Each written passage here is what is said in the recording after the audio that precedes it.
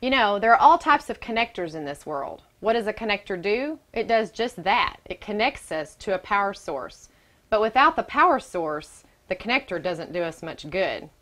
For instance, somebody let me in on a little secret the other day that here in the church office, this is the internet connection for the whole office. What do you think would happen if we just disconnected that power source for just a minute, just to see what would happen?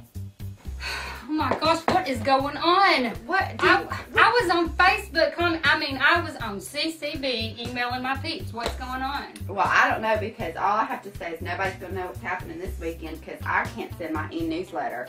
Everybody's going to be out of the loop. Not sure what's going on. You might call tech support. Ugh, so disgusting. Oh my gosh, where's the tech? So, if you want to get connected here at Mercy's Cross, if you want to plug into the real source of power, God, then come to our Discovering Mercy's Cross class, where you can meet our leadership, learn about the vision of the church, and really get plugged in here at Mercy's Cross.